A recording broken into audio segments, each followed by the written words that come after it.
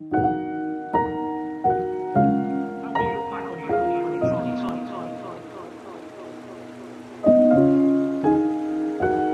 will you look back on your time? You've had some different situations to deal with. We keep what we have only with vigilance. How do we remain vigilant about our recovery? First, by realizing that we have a disease we will always have.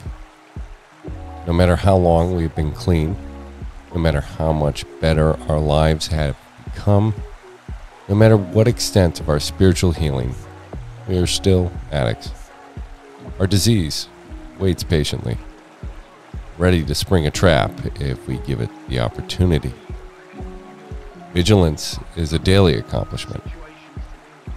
We strive to be constantly alert and ready to deal with the signs of trouble. Not that we should live in irrational fear that something horrible will possess us if we drop our guard for an instant. We just take normal precautions. Daily prayer, regular meeting attendance, and choosing not to compromise spiritual principles for the easier way are acts of vigilance. We take inventory as necessary, share with others whenever we are asked, and carefully nurture our recovery. Above all, we stay aware.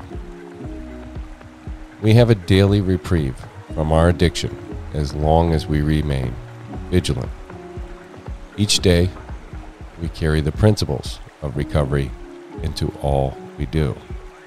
And each night, we thank our higher power for another day clean. Just for today, I will be vigilant, doing everything necessary to guard my recovery.